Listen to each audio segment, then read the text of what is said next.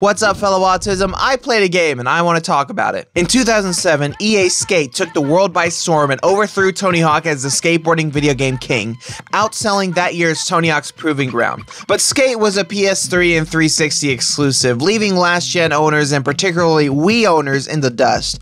Proving Ground was released for the PS2 and Wii, but the less we talk about those ports, the better. A year later, Skate It dropped for the Wii, marking the franchise's only spin-off. Developed by EA Montreal and released in November of 2008, Skate It brought the concept of the original game, dumbed it down, and made everything uglier. But graphics don't really mean anything if the gameplay's fine, so how does Skate It hold up today? Here's my review. Skate It starts out with a hyped up intro, kind of like what the Tony Hawk games had, and that's nice. It's too bad the rest of the series didn't have something like this. I know the other games had opening cutscenes, but I only played once in your entire playthrough, and it didn't really match the whole, get hyped, get hyped, get hyped, get hyped feel that the Tony Hawk games had, Anyway, let's start a new career and see what's been cooking since Skate 1. So you see some dude skating in San Vanalona, minding his own business when an inconsiderate earthquake destroys the entire city. Assholes. And the city of San Vanalona has been left devastated by a series of freak disasters. San Vanalona's emergency services have now evacuated over 99% of the city's population. A remarkable feat that has left a once bustling metropolis a virtual ghost town. After the earthquake conveniently made some half-pipes, Skate's resident camera guy Retta checks everything out and finds you, skating like nothing happened. Retta notices you and offers to team up and shoot some footy in this desolate ghost town. What's the matter, you don't talk much?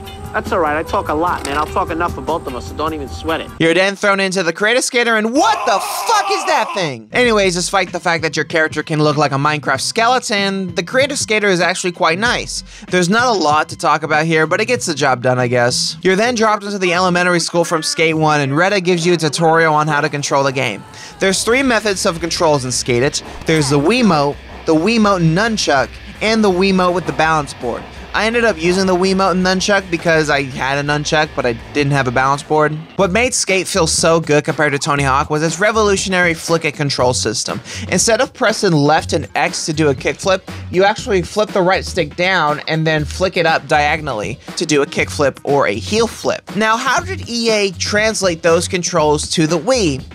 Well, poorly. Okay, it's not actually all that bad, but essentially what you do is you swing the Wii remote around, you do tricks. That's fine on paper, right? But the execution of it leaves a lot to be desired. And unfortunately, these controls made the tutorial just unnecessarily difficult. They wanted me to do a shove it, so I did the exact motion that it told me to, but I kept doing kick flips, and varial kick flips, and ollies, and hard flips, but not shove it's. It took me a while, and I eventually got it, but this exposes the worst part about Skate It. The bootleg flick it, or should I say swing it controls are so inconsistent. If you do the same motion 5 times, you probably won't be able to do the trick you want. Try doing a tray flip, and try doing that consistently. You can't.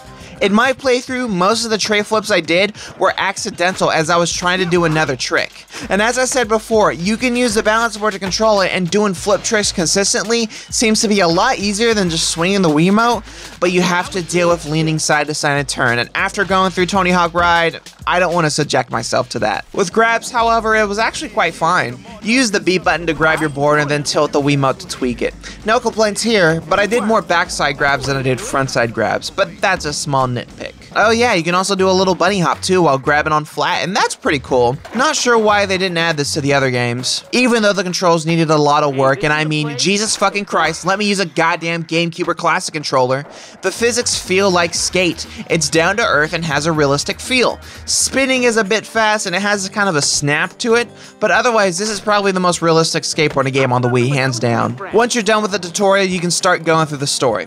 The story, which takes place in between Skate 1 and Skate 2, goes like this. San Van gets trashed from an earthquake, you and Retta start filming stuff, pros notice, and then you go around the world. Then you get sponsors, and then you eventually become Thrasher Skater of the Year. It's basic, but that's pretty much every pro skater's life story, isn't it? Minus the earthquake and Skater of the Year part. To progress through the story, you do some challenges. It mostly consists of photo and film challenges. Get a certain amount of points, do a certain amount of flip tricks and grabs, do a good enough spin, poof, you're famous now. Sometimes in photo challenges, you'll be able to pick a photo of your line, but most of the time the photos aren't that great. There's also my spot goals where you have to pull your tricks off in a specific area, and in that area you can actually move the park pieces that's there.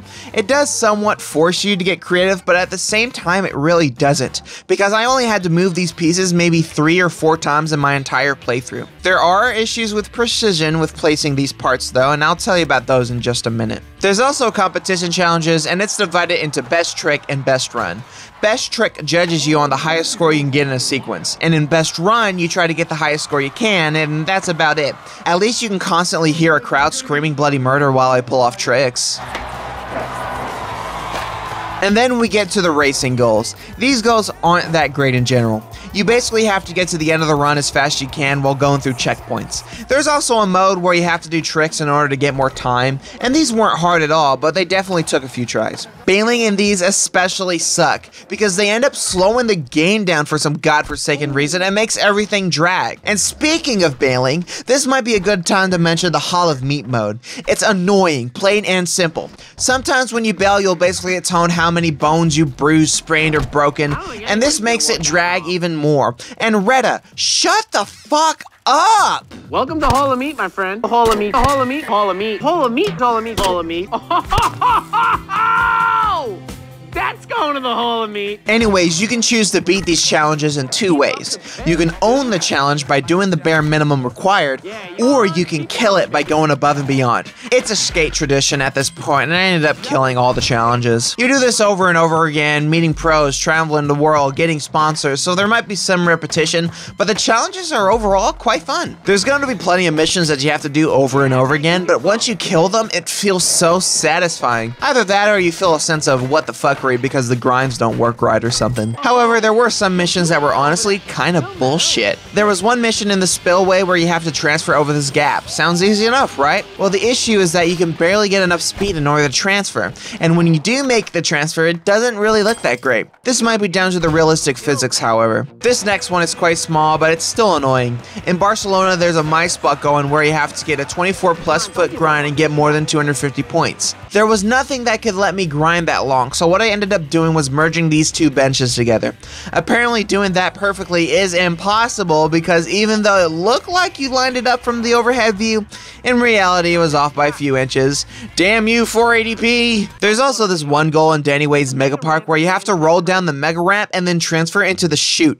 And the problem is that 99% of the time you end up overshooting and falling on your ass, even potentially breaking all your bones in the process. You have to try to land on the side, but the issue is trying to do it without going out of bounds. This took me a lot of tries. I even owned the challenge, but I'm not a bitch and ended up falling on my ass even more so I could kill it. But when I did, it felt so good. Finally, dude. Another goal I had problems with was this one in Paris, where you have to jump down and grind the ledge and hold the grind for a few more feet. The issue I had was that my grind just didn't count for some reason. I did it over and over again, but it just wouldn't count. That and just getting the general timing and orientation right. It was a bit hard to get on the rail, but eventually it ended up counting. Alright, let's talk about graphics and level design. Unfortunately, Skata is an ugly game. They tried to go for a more cartoonish look, but it ends up looking ugly in contrast to the whole realistic vibe. Especially your skater.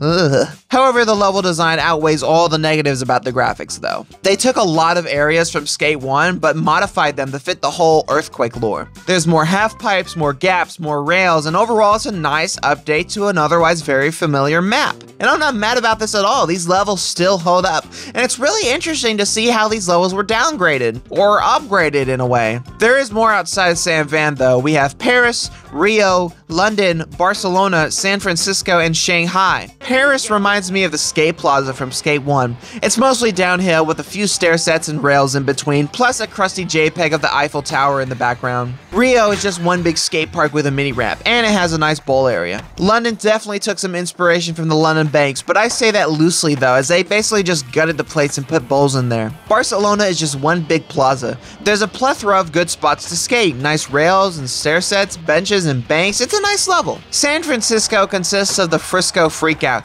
It just reminds me of the X Games Park in Skate 1. I know it's not the exact same, but again, these feel like the familiar levels you all know and love, just spruced up. Shanghai is probably the worst level out of all of them. You start in a mega ramp and then it's just half pipes galore. Overall, there's a nice selection of original levels, but the big issue with all these levels, including San Van, is that they're Ghost towns. There's no pedestrians, no other skaters, it's just you. Alone.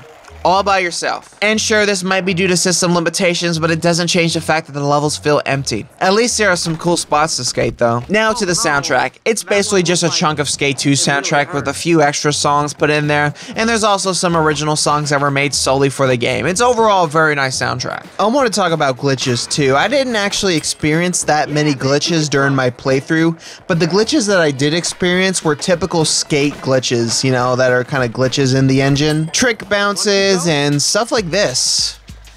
Whoa! Honestly, that shit makes the game 20 times better. Alright, let's get back to the story mode. You do more goals and eventually you're Thrasher's Skater of the Year. Then you gotta get some photos for the Saudi cover. What you gotta do is grind this down crane, but you have to grind it for at least 90 feet and get at least 1,000 points. That's to own the challenge. To kill it, you gotta grind 120 feet and get 2,000 points. Again, I'm not a bitch, so I wanted to kill it. But this took me a while. Sometimes you slide off the rail, other times your timing is off because the swing controls are delayed, so you can't jump from one section to the next. Sometimes you're just too slow on the rail, and other times you just won't get enough points. And if you want to get 2,000 points, you basically have to spam tricks while you're grinding. But the more you spam your tricks, the less distance you get on the grind, so you gotta be wise on what you want to do. Eventually you get it, pay a crappy cover, and then you head to the Plan B warehouse for a fundraising event for the funding of Slappy's skate park. You're then told to get some big air in this half pipe. You know, sounds easy enough. Oh, alright, gonna get some speed, Oh. Shit. Fuck. Okay. Oh, that was some big air, come on! Okay. Oh. So it's over. Alright. Anyway, you can do more stuff and try to 100% the game, but you gotta grind by randomly playing, and I'm not gonna do that. I'm done. Overall, this was actually a pretty fun game. The foundation is there, the levels are great, the missions are fun and challenging, but the biggest problem is the controls. The swingin controls just do not work at times. This game needed a GameCube or classic controller option, and unfortunately, this is what holds the game back. So that's why I give Skate It on the Wii a 3 out of 5. Regardless of that, please do not deny yourself one of the best skateboarding games on the Wii. Like, it is Skate. Sure, the controls are a little bit dumbed down and it doesn't feel great to do tricks, but it's still Skate. The foundation is there, the physics are there. It's Skate. I don't recommend any newcomers to the franchise play this as their first Skate game, but to any veterans, it might be a fun challenge for you, so pick it up. I also want to mention the fact that there was a DS version of Skate that came out, and that's actually a pretty interesting port, if you can call it that. It's just Skate with N64-like graphics and touch controls. The DS version was also ported to iOS, which is very interesting. It's the exact same game as the DS version, but it looks a little prettier. I might take a look at these ports in another video, so stay tuned. Thank you so much for watching. I hope you enjoyed this video as much as I did, and if you did, like this video, and if you are new to the channel, subscribe and hit the bell so you don't miss anything. Make sure you join my Discord server in the link below, and if you're interested in old VHS stuff, check out my other channels, Enun and Enun 2. Also, check out my review of Deadhead Fred, a criminally underrated PSP game. It's a very good game, and seriously, check out this review. Do it, please. Thank you so much for watching, and I'll see you whenever. Bye.